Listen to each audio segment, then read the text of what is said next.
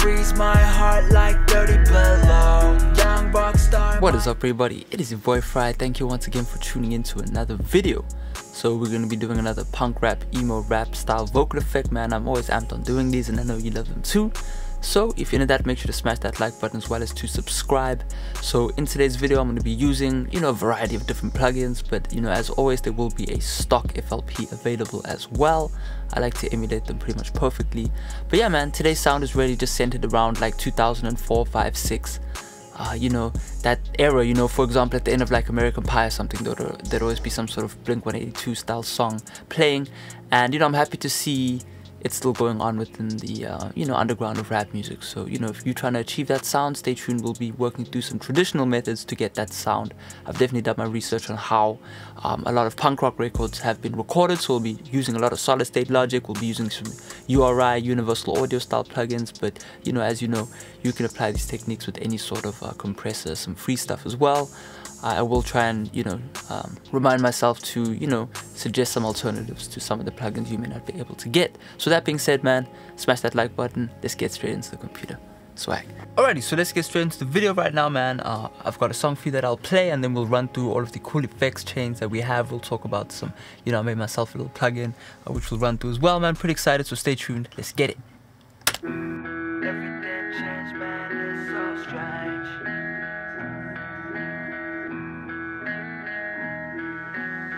Yeah, you're no good for me, I know. I think I should just let go. 89 doves flying off in the night. Say I'll be fine, but I think I'll be alright. Every time you talk, make time move slow. Every song about you on the radio. It's the summertime, but it's so cold. Freeze my heart like 30 below. Young rock star might pull up in a Jag. Say she like me, she got tats on her ass. Think I'm Lil Tracy, I'm living too fast. Pull off in a Hummer, I don't care if I crash. Everything changed, man, it's so strange. Everything changed, man, it's so strange. Everything changed, man, it's so strange. If I leave now, I won't come back again. If I leave now, I won't come back again. If I leave now, I won't come back again. If I leave now, I won't come back again. If I leave now, I won't come back again. If I leave now, I won't come back again.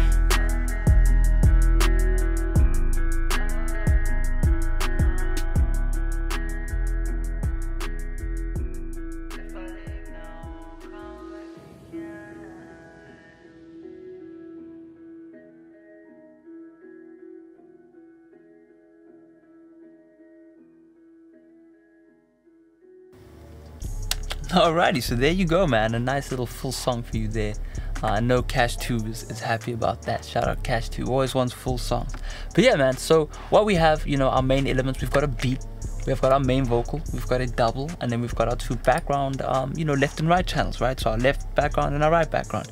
And that is all we really need in order to achieve some really nice, solid music. So what we'll do is we'll break down the main vocal first, because I know that is what you guys are into, guys and girls. I see there's a lot more females joining in, mixing. That is good to see. So yeah, man, first thing we have is our main vocal, right? So on my main vocal, I have obviously auto-tune first. I've done auto-tune so many times. These are the settings I'm using. At this point, it doesn't even sound like I'm using auto-tune in a sense, because it's just like in my throat, you know what I mean? Ness says he's got auto-tune, but I got auto-tune. Alright, so those were the settings I use on auto-tune. But most importantly, we've got our vocal chain going on right here. So if I was to turn off everything on the vocal chain, and I hope this doesn't freeze my computer, but yeah, you're no good for me, I know. I think I should just let go. You know what I mean? We really want to get that performance as good as possible, but once we mix it, yeah, you're no good for me, I know. I think I should. Oh, that sounds good to me, man. I'm pretty damn happy with that. And it's this, alright? Look, man, as I said, those who check out my Instagram, I've been making my own little mixture of plugin, kind of vibe going on, and it pretty much is emulating this right here, which I decided to double stack on, because why not? You could use two in a row of this kind of tube console. You can get this separately. You know, it does take me a couple days to make these kinds of things, man, so you can check this link in the description. But essentially what it's doing is adding a bit of grit. Alright, it's adding a bit of tube warmness to the vocal, some harmonic distortion. As you can see, we've got the tube distortion, we've got the input drive. You know, I can't really... Okay, let's just turn it up and see what happens. Yeah, you're no good for me, I know. You know what I mean? If we turn it up, things kind of go crazy. So, you know, you can try and find your own ones as well. There are many different styles of free plugins. Air Windows makes some really good emulations as well of some vintage warming plugins. Essentially, what we're trying to do is add some more girth to the vocal. You know what I mean? If I was to turn this up, let me just keep the value. Yeah, you're no good for me, I know. I think I should just let go. You know what I mean? We can go really crazy on the options, but I like to just dial it in slightly. You know, now we've got our EQ as well, which I think I'm doing a little bit of a dip around here. I don't even want to mess around with it. Yeah, you see, so 50% is the default value. We're just dipping away a little bit, you know. And we could add a bit of reverb as well if you wanted to. Yeah, you're no good for me, I know. I think I should just let go. You know, and that's for if your vocal is a bit harsh, but I'm pretty happy with how my vocal sounds. So we'll leave that right there for now. Definitely try out the Fruity Blood distortion. Maybe try out some Air Windows channel 4 if you cannot get this little emulation I've made right here. But next, man, we've got the UAD Fairchild. I don't know how I got, you know, not scammed, but there was a sale on the UAD site and I had to cash out. So, you know, this is what we're using right here. I do know Waves make a Puke Child as well, which is pretty much the same. I just really like this one, and I wasn't going to buy any more Waves plugins. I think I have enough. So I'm running this UAD right here, and for those who don't know, UAD runs on a separate card, so you have to have a UAD card or a UAD interface to use these plugins. So unfortunately, a lot of people won't be able to use these. So a stock version, as I said earlier, will be available if you do not have this plugin. But all this is doing is just a little bit of volume as well as a tiny bit of compression, but mostly I'm just using it for the added sound that it adds to the vocal. You know, it doesn't do too much, but it does a little bit of something. Yeah, you're no good for me, I know. Yeah, you're no good for me, I know. But, you know, if we don't have this, we can also use this, the tube console right here, just to make up for that, you know. Yeah, you're no good for me, I know. You know what I mean? You can kind of get a very similar sound. So, yeah, regardless, man, fun. So those two blue plugins are kind of analog beefing plugins, you can call them. After that, what I like to do is a bit of subtractive EQing. I like to use subtractive EQing before we start really mixing the vocals. So as you can see, I'm just pulling away on some of the frequencies that I don't like. You know, this will obviously vary depending on your vocal. Everyone's performances are different. Everyone's mic positioning is slightly different. So, you know, I'm just doing a bit of a dip around, you know, 300, 400, you know, right there. And then I'm just doing some cuts at the treble. And that's really it, you know. Definitely try this out. It does sound good when you get it right. So after that, what I'm doing is, you know, and as I said earlier on, I want to stick to the traditional form of how these punk rap songs are mixed. So, you know, E-Series, SSL console. You know, do your research on why. Somehow Siri was just activated right there. Alright, but yeah, man, you know, we're doing some stuff right here, man. We're doing some real basic EQ. You know, I'm doing a high pass filter right here at around 120. I'm doing a very slight treble boost at 8000 because that's the secret SSL kind of frequency. And then I'm doing a boost at 2K. I wouldn't really boost too much around in the high trebles, but you know, it works sometimes for, you know, punk rap style vocals. And then I'm doing a bit of a dip again around 300. And then I'm doing a low shelf EQ on 200. So, you know, I'm essentially doing this at 200 Hertz. So, you know, that's what's happening right there, something like that. But yeah, then I don't do any compression because we will do some really heavy compression afterwards. But if I was to bypass this, you can hear what it sounds like. Yeah, you're no good for me, I know. I think I should just let go. I mean, we could almost do without it, but to me it just adds that extra flair to the vocal. Yeah, you're no good for me, I know. I think I should just let go. 89 doves flying off in the night. Say I'll be fine, but I think I'll be alright. Every time you talk, make time move slow. Every song about you on the radio. Whoa, that UAD is kicking in, man. That's the problem with the UAD stuff. But yeah, if I was to disable it, you see, it kind of works better when the drums are in because, you know, of the reduced bass. Be alright. Every time you talk, make time move slow. You know what I mean? So when we reduce more of the bass, it allows the drums to kind of punch through. That's the art of mixing, right? We want the bass to have its own space, we want the vocals to have its own space, you know. So that's why I'm doing a bit more EQ. So next thing I do, man, is some UAD compression. Now this is the legacy version, so this is not by any means the best compressor that you could use. I'm simply using this. I'm sure even the leveling tool, which is another VST you can use, would work. But this just squashes the vocal really nice. You can use any sort of leveling amplifier plugin that you want. I definitely recommend using the modern series stuff as well, man. I think it's called the Something Angel. The Last Angel is a damn good plugin as well that you can try. But these are essentially the settings I'm using.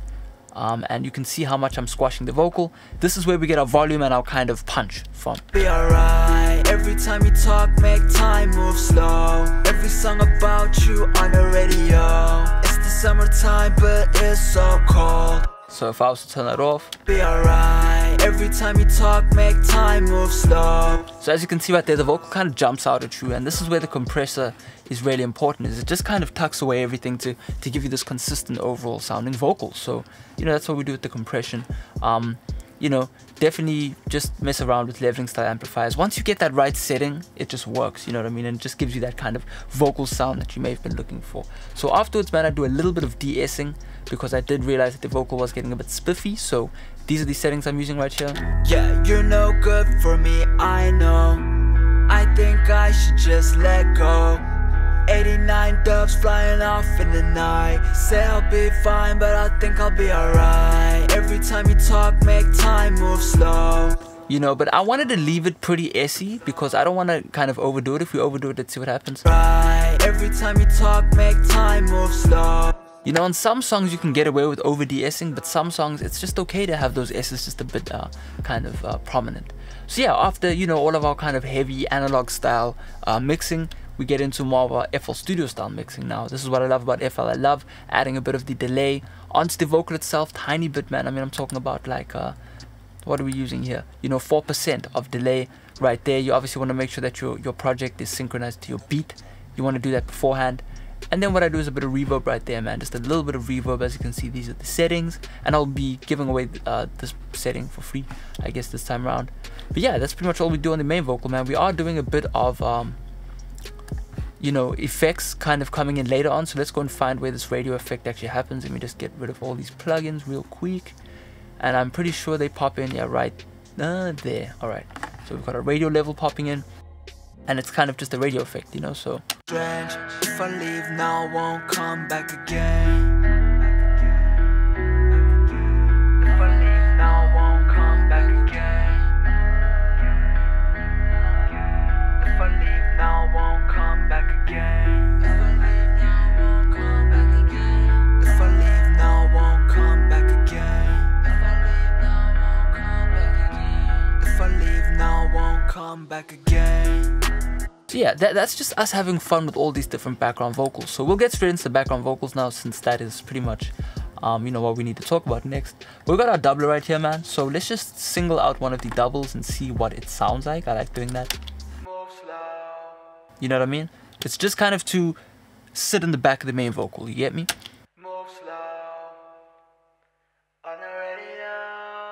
You know, and we can really have a field day with how we make everything sound. Time moves slow. Every song about you on the radio. It's the summertime, but it's so cold. Freeze my heart like 30 below. Yeah.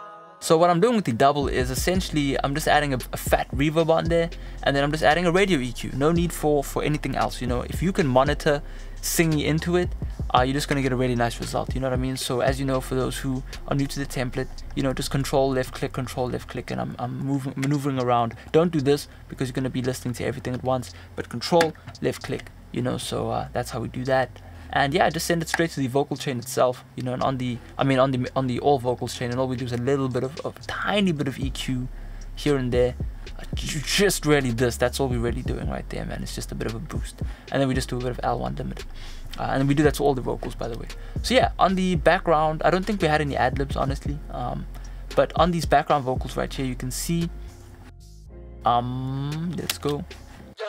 rock star might pull up in a jag. Say she like me, she got tats on her ass. Think I'm Lil Tracy, I'm living too fast. So, you know, with the main vocal itself, Low, young rock star might pull up in a jag. pretty swaggy.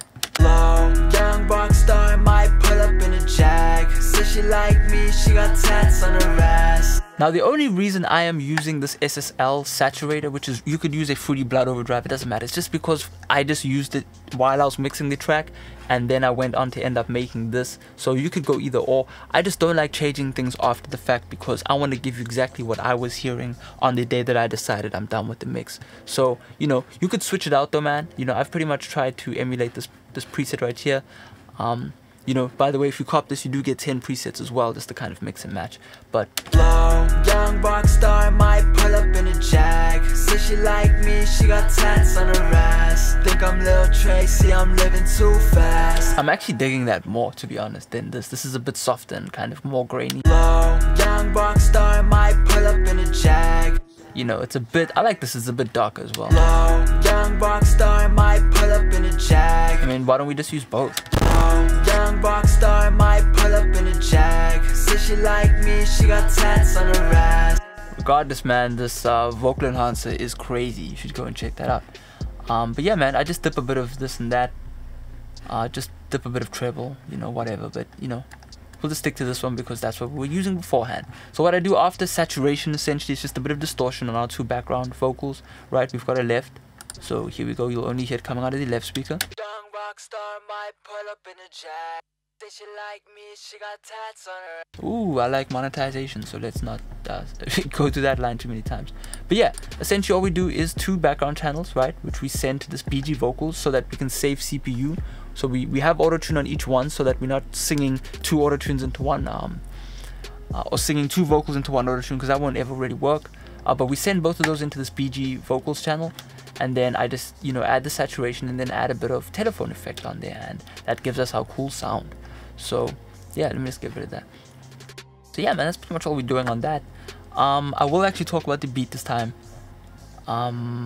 but firstly I want to talk about pretty much doing some parallel compression. So as you can see, I send everything towards this mix bus, right? So, you know, if you're not listening to the mix bus, this is where everything's going through. But the reason I want everything going through one channel is so that we can do parallel compression. All right, so what I do is I send the full mix into this parallel smash, and what I'm doing is using this UAD Fairchild just to add a bit of volume to the mix itself. So let's find the drums again. Think I'll be alright. Every time you talk, make time move slow. Every song about you on the radio. It's the summertime, but it's so cold. Freeze my heart like 30 below. Young rock star might pull up in a jag. Say she like me, she got tats on her ass. Now you can use any sort of compressor you want, it doesn't matter. Every compressor is going to give you a slightly different tone, but as long as you're sticking to the theory of just smashing it a little bit, making sure the volume matches up, you're going to be getting the same result pretty much. I tried many different plugins,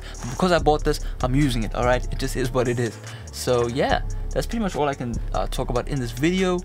I will do maybe another you know, video on exactly the mixing of the beat. Let's do it anyway, might as well, this video is so long anyway. But essentially all I'm doing is some SSL EQing, right? I'm lowering the gain on the input of it, and then I'm just re-EQing the beat, right? And then am I compressing it a little bit? Let's just focus on the beat for a few seconds right here.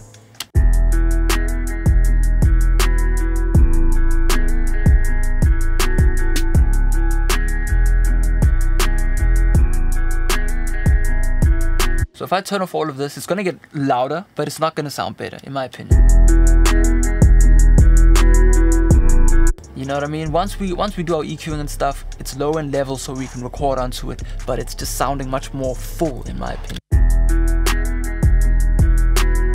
You know, it sounds like it went through an SSL console, man. I've sat in front of an SSL console, and these plugins are getting pretty damn good at emulating, you know, these types of channel strips. So, yeah, man. Again, I do some reductive EQ. I didn't like what the hi-hat was sounding like. It was a bit too spiffy. That was definitely a mixing thing. After a while, it gets annoying. So I was lucky enough to get away with just being able to carve out that hi-hat, dip out some of this 500. I don't know what's going on this 500. Let's see. that is definitely the kick drum, that honk of the kick drum. Get rid of that, and luckily we don't lose too much of the instruments, you know. But yeah, next thing I did was a bit of vitamin, and all I did was enhance the low end because I'd kind of sucked so much of the low end out of the beat that I wanted to just bring in some artificial saturation onto it, so you won't really hear too much of a difference. Actually you do, there's a lot more punch. Yeah, it just compresses it a little bit as well. But most importantly, what I'm doing is a bit of stereo widening as well with this vitamin plugin. But yeah, that's pretty much all I can actually show you. That's literally everything we've done on this mix. I did a bit of SSL again on the master channel, right? Just a bit of a boost. And I will emulate all of this if you decide to copy this template. But yeah, man, hope you learned something. This is definitely an informative video. I hope you've watched it all the way to the end. You know, if you enjoyed the video, smash that like button, as well as to subscribe. Feel free to ask questions below.